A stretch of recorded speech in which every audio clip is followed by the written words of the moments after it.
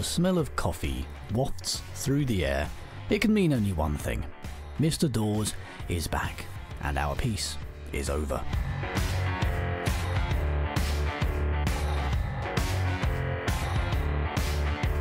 This is Partners in Crime with Adam Croft and Robert Dawes.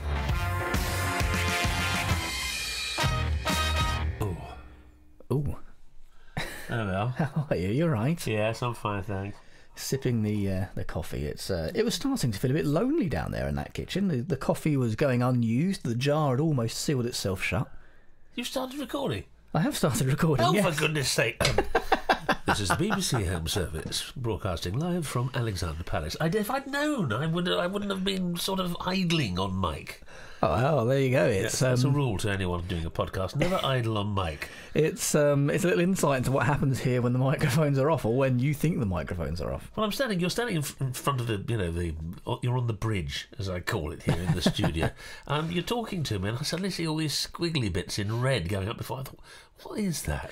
What was the giveaway? Was it because I started doing my radio voice? You got very posh very quickly. Yes. Well, you've enjoyed a couple of weeks away, haven't you? Well, yes, it's been a busman's, but it's been a fun time, really. I've lots of different things happened. I've finished my book. I finished The Killing Rock, which was great to have that finished. It's an interesting thing. I was going to talk to you about that. When you're coming to the end of writing a book, it's very much that feeling when you're coming to the end of reading a book, with one particular difference in my case, is that you don't quite want to leave it. Now, when you're reading a book, you don't want to stop it because you're in the world and you're having such a wonderful read, and you go, oh, it's got to end soon, and I don't want to leave this world, I don't want to leave these characters. And in that respect, when you're finishing writing a book, it feels exactly the same. The only difference, for you, maybe. Well, exactly. I mean, the only difference is when you're reading a book, you know it's a good book because you're reading it. Yeah. When you've written a book, that question isn't answered. You're hoping that it's a good book, but you're still going to leave places and characters that you spent, well, in this case, a year with. And if it's a returning series, you know these characters over several years and places, so you feel very, very attached. So what I'm saying is that the elation of completing a novel is balanced by the simple fact that you're going, right, I'm saying goodbye to these people for a little while, and they've been inside your head every day, and sometimes in the middle of the night for several hours, when you suddenly get that eureka inspiration moment and reach for the pad in the dark. I usually can't wait to get the things over with. Oh, really? By the time I've got towards the end, I'm thinking, I guess. Well, I didn't feel that. I felt, oh, right, here we go. I mean, I enjoy it, don't get me wrong, but I think because the way my mind works, I'm always thinking of the next thing and the next thing and the next thing, and normally when I'm writing a book, I'm thinking about how it's going to impact 1, 2, 5 books down the series, right. And I'll start thinking about those. You know what it's like when you get a new idea. Yes. All of the existing ideas suddenly just go, right, freeze those, the new one's best. So maybe it's a bit of that, I don't know. Well, that's true, and it's also because you're a far more organised man than I am. Have you seen the state of my desk? Well, I have, but I mean, you should see my study. But I mean, you're working on many different books at the same time. It's all I can do to do one. But anyway, so that's part of the thing. And then I've also just got back from the Gibraltar Literary Festival, which was fantastic. Had a wonderful time over in Gibraltar. And you call it work? Well, I have to say they do look after you particularly well. It is a wonderfully run festival, and unlike a lot of the crime festivals that you and I go to, which are crime fests, that's the only genre being talked about. The Gibraltar Literary Festival draws from all forms of literature. I mean, there were people like Hugo Vickers and historians like Bettany Hughes, and Johnny Ball was there. All sorts of things. We had Sheila Hancock talking about her book and her new film and all the rest of it. But it's fantastic, and so it's very eclectic, and there are lots of very, very, very interesting people there. But the festival itself is beautifully run by the people over there who are very welcoming. You have a big opening dinner cooked by Matt Tebbott, who did a splendid job at the Coletta Hotel, I have to say. And so I did that and talked about my books. I did a show about P.G. Wodehouse, which was lovely to do, and finished on the Sunday with Just a Minute, with Nicholas Parsons at 95 years of age. See, when does that air? Is that been... I don't know. And Sheila Hancock, who's an old veteran, and Jan Ravens, and Felix Francis, who's been on this show. So we did 2 of those, which was lovely, and then back into the back of a car and to the airport, and a very long journey home, because that's the only thing about Gibraltar sometimes. If the wind is blowing from the wrong direction, if it's blowing from the south, it tends to bisect the rock, which means taking off or landing is quite difficult. Is that the way when you have to come around that way, which means you can't fly through Spanish airspace on the way, and you have to come around and do a really tight turn at last minute? Yes, you can't fly through Spanish airspace anyway. So you usually flying down from the UK. It's full of crime, this conversation. It is. But if you're finding yourself heading south to the sun, this is the way to go. If you're flying your own plane, you tend to fly over Malaga, take a right, fly out into the Med, and come round. Depending on that's how pilots describe it. Head for Malaga and turn right. Yeah, absolutely. And do the terminology. Do a quick swizzle when you get to the rock, and land the thing without ditching in the sea, because it's a very short runway. So anyway, I'm back from there, which was a splendid time. So thank you, Gibraltar. Yes, I think it's a shame they didn't keep him for longer, but I bet you're glad to see the back of that weather too. Well, the weather was, I mean, whenever I've been to Gibraltar, the many times I've been before, I mean, one thing you can pretty much guarantee is sunshine and warmth. Well, it was still warm, but occasionally you get a cloud that hangs around, and there were storms down there. It was very dramatic and very different, and I was glad from a writing point of view, because I set my books in Gibraltar, that I'd actually seen after all these years of going to Gibraltar. I'd never managed to go there on a cloudy day. So it was hard life, isn't it? Yeah, oh, it is. It is tough, but it was very interesting. It's a dramatic place, and people say, "Oh, I've never been. I'm not sure." Some people say I went years ago and I wasn't sure, and other people just fall in love with it. It's changed so much over 25 years, and I would say anyone visiting, having the choice to visit or not visit the Rock, I'd say always go, because you'll always get a wonderful warm welcome. It's got a great atmosphere, and there's so much history there. If you're a history person, then it's made for you, layered deep with historic stories and what have you. You know, it is among many other things where the dead body of Lord Admiral Nelson was taken from the Battle of Trafalgar, and to preserve his body, he was put in a barrel of brandy. There you go. That's what I want to happen to me. Not many people know this. Well, no, yes, but you've got to be dead before that happens. Oh, right. That's the downside. So I wouldn't wish that on you. No. Well, let's hope we can still go there after March. Well, yes, there are other problems. Anyway, steering away from politics very quickly. I have been reading this book. Yes, I have been reading this book. What I was going to say, I've been reading this week the new book by R.C. Bridgestock, which I'm just going to shamelessly check the title of now, because I'll explain. It's an advance copy that their publisher sent to me, and I've been reading through that, and it is absolutely brilliant. I've very much enjoyed that. We'll have to get them on the show to talk about their new book when it comes out. The time is coming up for some more Bridgestock input on crimes. Poetic Justice is the title. Poetic Justice, yes. Comes out the end of February, and it's a fantastic read. It gets straight into things. It pulls you along, and I'm very, very much enjoying that. Oh, they're a phenomenon, aren't they, R.C. Bridgestock? Yeah. I mean, apart from being such lovely people, as listeners to the podcast would have heard when we interviewed them earlier in the year, they are prolific on many different angles. Not only their wonderful books, but also their consultancy.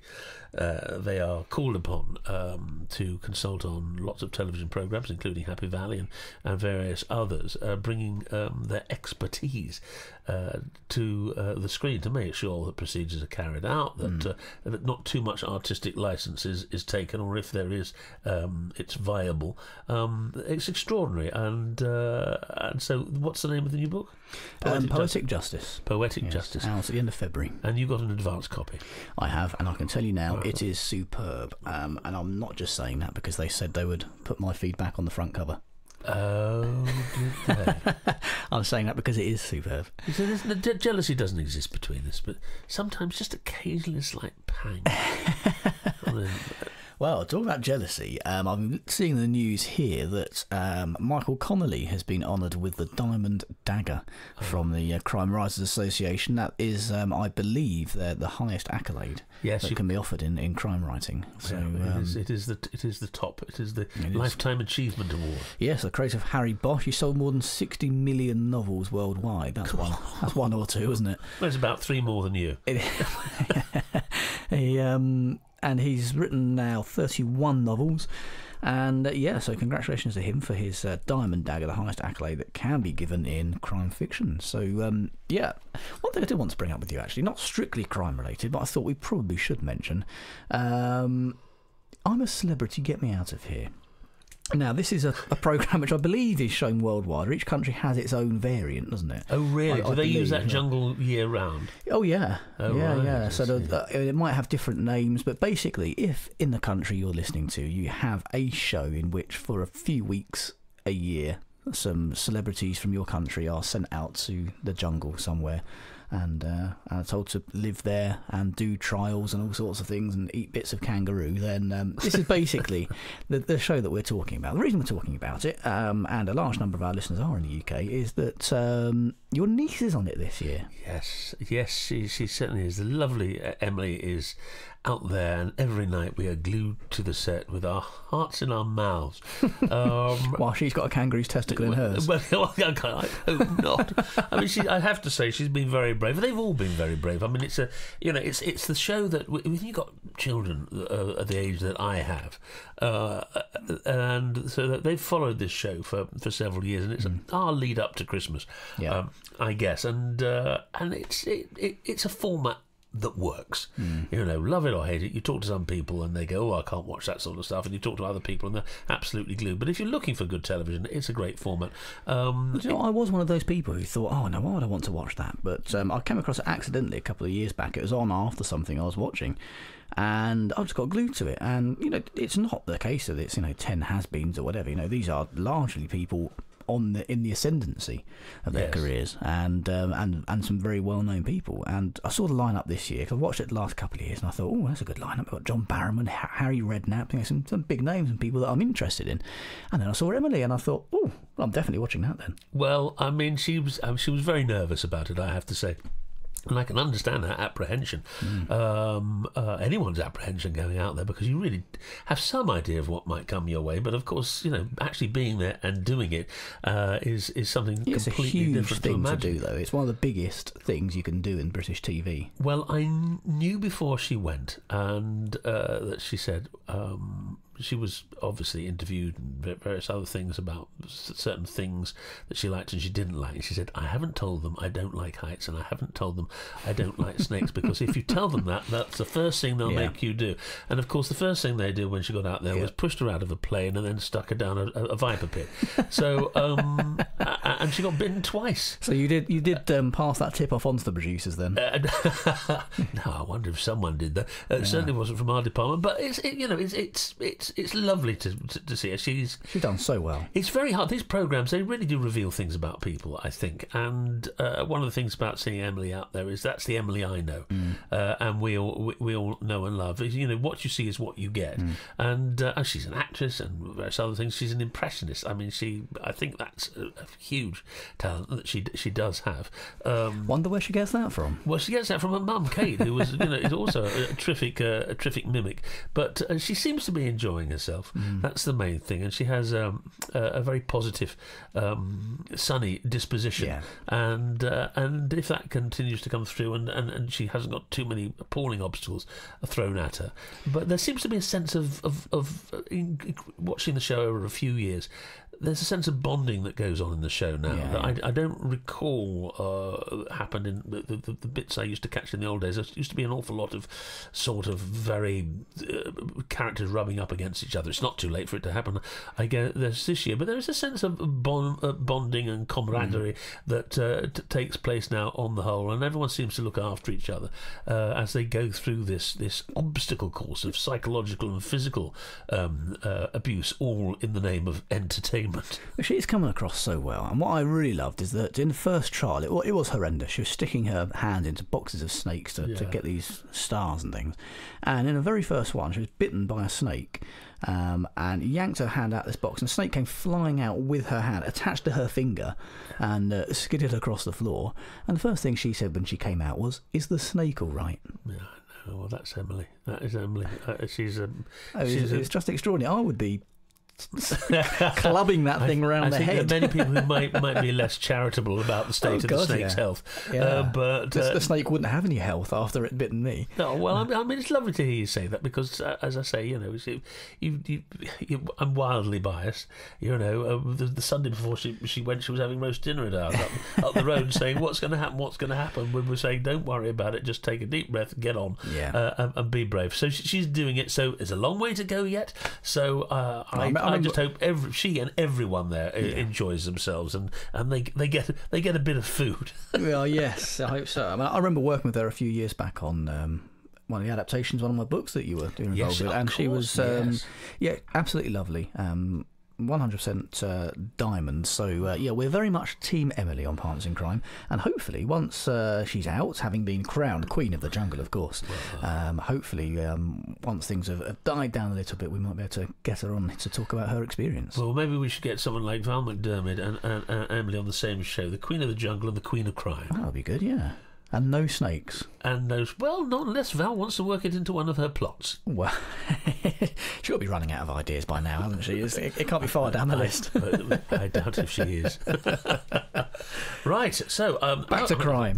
Back to crime. We got a mention of Val McDermid, and we kept it on topic, didn't we? Yes, we get a little electric buzz through her chair if we've been not talking about crime. It's Kobo sitting there in for Toronto. 5 minutes, you get a sort of rather nasty electric shock. It's a design that's come straight from the guy who does the jungle. It's the head of Kobo sitting there in Toronto going, right, 30 seconds. Where the hell's the crime gone?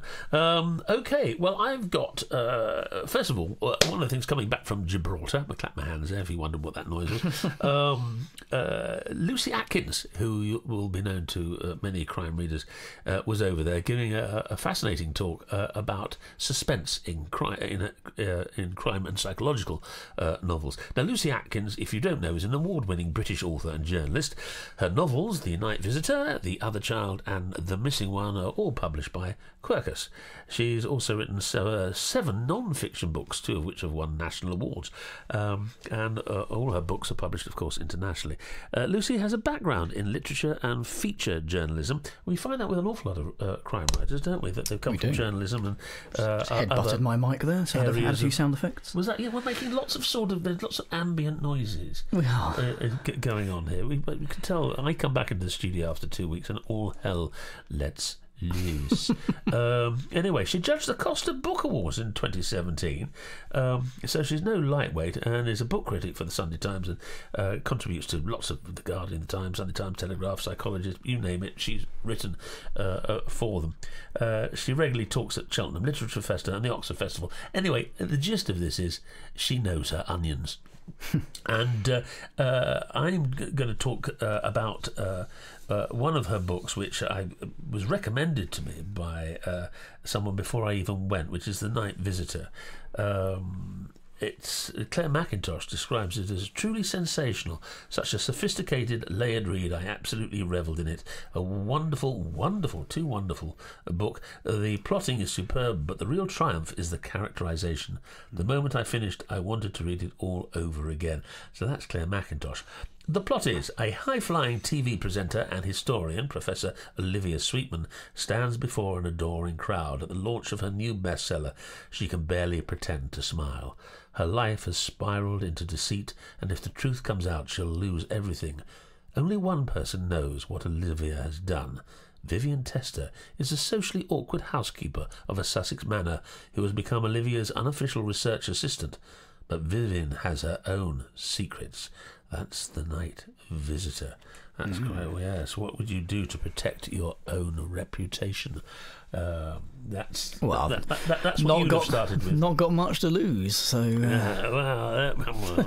say that. A fascinating read and a fascinating crime writer, psychological crime writer. So I would recommend that book. As I say, there are 3 out there, but the one I know is The Night Visitor, and I agree with Claire McIntosh's review of it, absolutely. The others are The Other Child and The Missing One. Lucy Atkins, ladies and gentlemen, boys and girls. And of course, you should get that book and any others you're interested in from Kobo, the very kind and generous sponsors of the Partners in Crime podcast. And as a listener to Partners in Crime, you're eligible for a pretty huge 90% discount off of your first ebook purchase with them. Head to kobo.com, kobo.com, and find the book that you're interested in. And if you enter the promo code CRIME at the checkout, then yes, 90% off is yours. Right, moving swiftly on to something you can't as yet get on Kobo, but maybe one day. I'm watching a French crime series. You do surprise me. Yeah, well, there we go. I mean, I do like my French. I like my noirs, my Scandi noirs, my French noirs, my Liechtenstein noirs. Is there Liechtenstein noir? I'm sure there probably is. There will be. Yes. Anyway, it's called Killer by the Lake. Now, some of you may be following this. It's on Channel 4. They're in the UK. It's Walter, I think, is the platform, but it comes under Channel 4. And I'm hoping that it's available around the world. This is the second series. The first series was called Vanished by the Lake, and dealt with the same characters, but it was set in Provence. It has now moved to another part of France, and the leading actress playing in it has also changed. Lise is a homicide detective. Anyway, it's set now on Lake Annecy, which I pride myself with having pretty good geography, but in this case I hadn't heard of Lake Annecy, which is the 3rd largest lake in France. There we are, that's one for the pub quiz. It has medieval town, it has a chateau, it has beaches, and it also has a serial killer on the loose. It was sounding quite good until then. Yeah. Well, yes. Well, you can't go anywhere these days, can you, without a serial killer? Certainly not in fiction. It's, of course, a noirish French thriller. And I watched the first one and I thought, no, I don't want to watch this, because there were flashbacks to the first one, which I hadn't seen, Vanished by the Lake. And I thought, well, I'm going to watch other things. There's so much competition for to watch so many different things at the moment. I thought I'll stop it. But I came back to it one evening, and I'm very, very, very glad I did, because it has a terrific whole. It's atmospheric, wonderfully atmospheric. This is something that the French do particularly well, and it's a beautiful setting. Lake Annecy is wonderful. The towns around it are medieval towns with canals and old buildings and whatever, and it's very, very well done. And basically, as I say, there is a serial killer who's killing people by using the internet, arranging dates through sort of one of these internet sort of Lonely Hearts sort of things, or date sort of things. Everyone knows the name of them. What, Tinder? Is it Kinder? But I don't know. Don't ask anyway, me. I've been married for 6.5 years. Hopefully I never will. But anyway, so that's where the murders are happening, and they're happening all around the lake, as you'd imagine.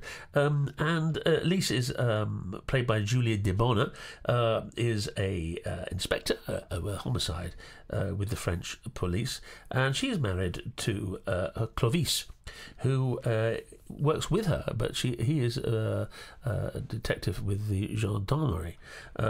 He is a gendarme. So they come from very different departments, but they work in unison, or you hope they do, because of course they have their own personal problems which begin to unravel as the series goes on as well. Lise also has a mother who is suffering from Alzheimer's, and that's another subplot which is very moving and very well done. And so I would recommend this for lovers of spiral, engrenage.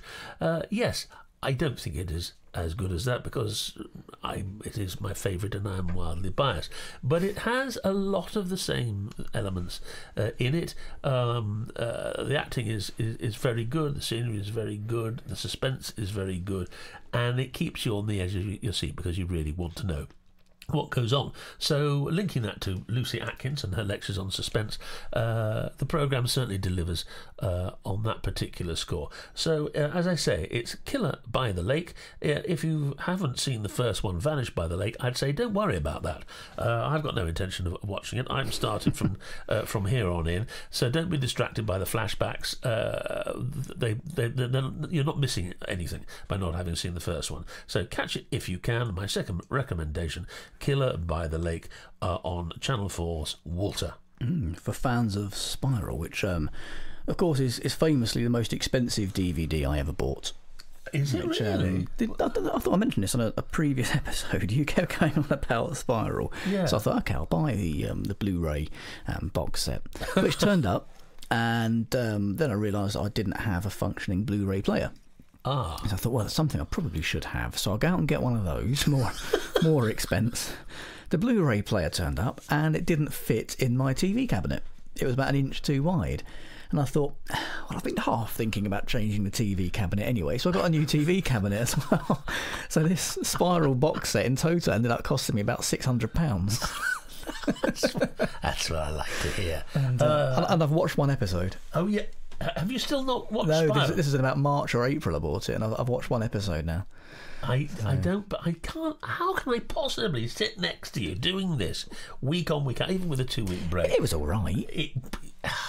I mean, it's not one that grabbed me from the very, very first episode. I will watch it, go back and watch it again, and keep going. But it didn't grab me from the start. It was good. Nothing wrong with it.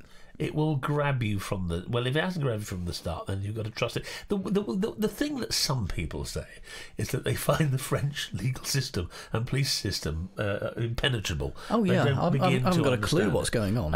You see, I quite love that. I quite love the fact that, you've got the judges popping up left, right and centre and going, no, you can't do this. No, you've got to do that and whatever. And I it's different, It is different. So, well, I might have to sort of organise an enforced viewing of series 1 of Spiral, like Clockwork Orange. Well, yeah, but a pin me bit down like with that. pin my eyes open. Or that bit in King of Comedy where Jerry Lewis is kidnapped and taped from the bottom. That'll do it. Just little slits for your nose and eyes. That's it. Yeah, live broadcast on YouTube. Yeah, well, there we are. That's why I'm passionate about this series, as listeners probably already know, to the point of kidnap. Sleep.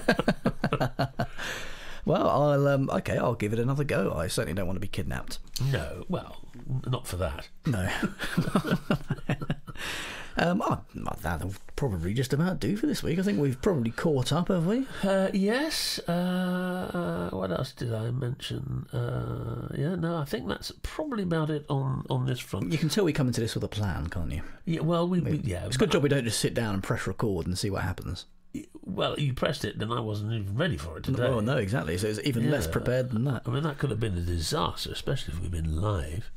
But we're not. Although it feels live when I listen to it. I've listened to these occasionally back for a couple of minutes here and there, and I get completely fed up with my voice droning on and that's because we don't take anything out. If things go wrong, if I headbutt the microphone, I keep it all in. It's part of the atmos. Oh, is that what it is? Yeah. So yeah. Well, I thought you were headbutting that for on purpose. No, we are just this unprofessional.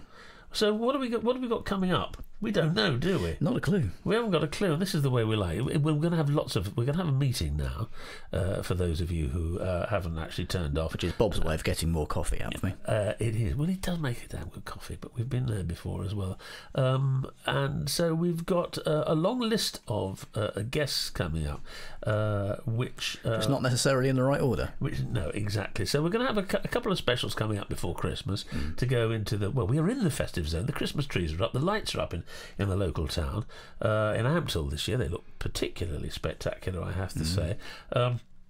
We haven't got our Christmas tree yet, but we'll probably do that next week. Mine will probably be going up next week or the week after. I've got to wait for a new carpet to go in the living room. I'm not going to put a Christmas tree up and then try to manoeuvre around that for the carpet. Can anyone, listeners out there, here we are, I'm going to put out a request now. Adam won't thank me because he's the one who has to deal with all the emails and stuff like that.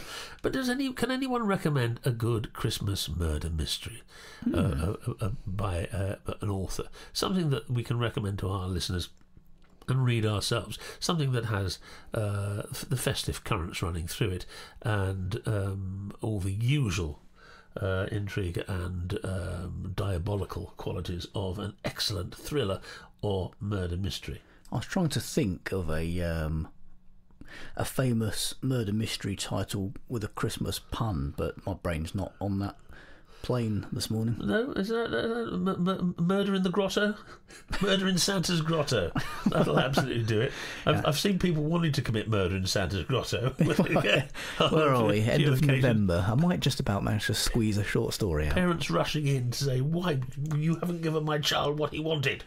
Yeah, I've got all that to look forward to. I'm going to take my little one up to see Santa in the next week or two, I'm sure. Well, mine aren't little anymore, but they still want to go. That's not right, isn't it? You shouldn't be taking 18, 16, 15-year-olds to Santa's Grotto. Maybe you should. How else are they going to get a selfie for Instagram with Santa? That's true. Well, I haven't got my beard this year, so they could have done it with me. Well, right. I've just shaved mine half off. So when I say half off, I don't mean literally like one half of it. I mean I've taken it down by half. Oh, I used to do that when I used to grow a beard. I used to shave half of it off and walk around for most of the day just to see how much people took notice of me. It's a very it was for me a very depressing experience because usually I didn't get a raised eyebrow till halfway through the afternoon. There's something wrong with your face, Dad. Well, I did like your moustache that you had when you were doing Dr. Watson. Oh yeah. That was, yes, I should do. Well, Amy doesn't like a moustache. Let's not go there.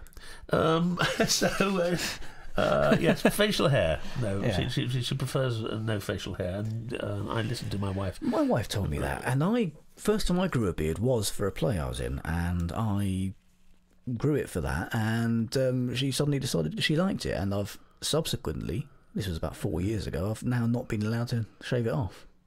So it's gone completely opposite way. The only use I really have for beards is in characters. When they've committed a crime and they have a great big beard and lots of hair, and of course they shave a lot off to avoid detection. Very handy for storing bits of food for later as well. Yeah, well, we've got Brexit. We'll be having to store food in all sorts of different ways, and that's probably one of the more novel ones. Well, I've got 4 cans of chickpeas in here. That's it. We could go for months on Adam's beard. McDonald's, Nando's. Well, just doing my bit for Britain, Bob. Yeah. That's what it is, doing my bit for the country. Well, on that patriotic note, I think that will finish us off for this week. Yeah, I think we should probably stop there. Yeah, bye. Partners in Crime was presented by Adam Croft and Robert Dawes and produced by Adam Croft. The theme tune was by the Caesareans. The Partners in Crime logo and imagery were designed by Stuart Faish. Partners in Crime is sponsored by Kobo, your favourite local bookshop, perfected.